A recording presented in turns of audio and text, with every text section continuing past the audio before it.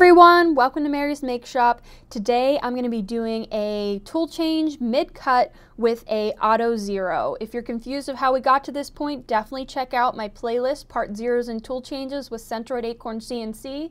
This is the third video of that series, and I'll show you exactly how to set up until you got to this part where we are right now.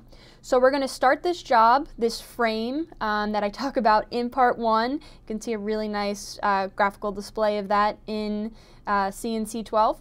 So I'm actually going to do a feed hold quick because I forgot to put the vacuum on. Once the vacuum's on, just going to hit start again. So this is a 1/2 inch straight flute cutter, which will be cutting some local walnut, and it's just going to be cutting a nice rounded frame. And in my toolpath, I actually have a tool change after it's milled out the frame, and switch over to a 1/4 inch corner round tool, which will just give those edges a really nice rounded corner. So I'm going to change out my straight flute for my 1/4 inch corner round tool quick.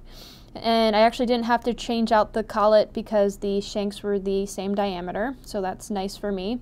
So once I've tightened those up, you can see that blue corner round tool, just going to hit cycle start, and then it's going to pop up, would you like to reset the current Z0 position? I'm going to say 1 because I do want to auto reset it.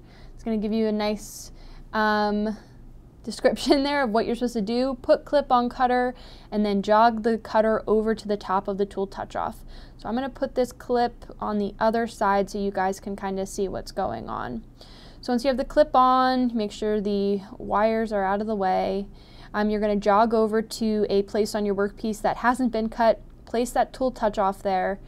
Make sure it's level, and then you're just going to jog over top of it, and once you're there, you're just going to hit start, and that's going to automatically go down until it touches that tool plate, and then it'll set that as its new 0 position. So there it goes, and you'll see in my second video that I actually measured the height of the tool touch off so it knows exactly where the surface of your workpiece is.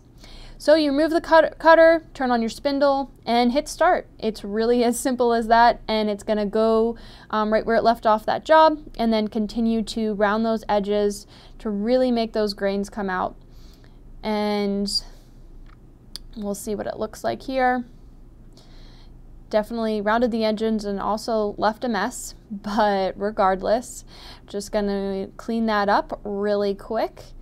And then here's my finished product. So you can kind of see those rounded edges. It really made that grain just really stand out. Any of those little wood hairs you see really would easily come off with any kind of sandpaper. Overall, super excited, especially because that tool touch off makes a tool change really quick and easy, and I'm excited to do more complex projects with it. So anyway, thanks for watching, and catch you on the next one.